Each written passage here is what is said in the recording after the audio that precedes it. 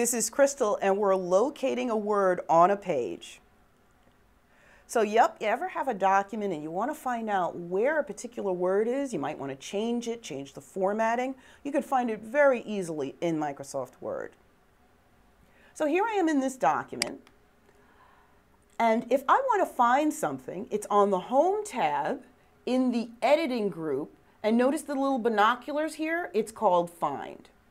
So once I click on Find, the navigation pane appears, and I can actually type in a word. Let me just type in this word again. So I'm typing in the word quick, and I get every instance, notice it's telling me there's 4 matches for the word quick. And it actually, if I hover, it tells me exactly which page it's on.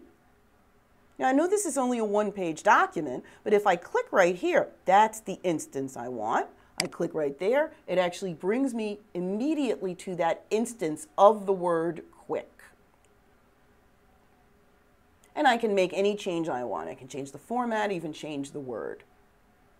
So there you go, locating and finding words on a page in Microsoft Word. This is Crystal. See you soon.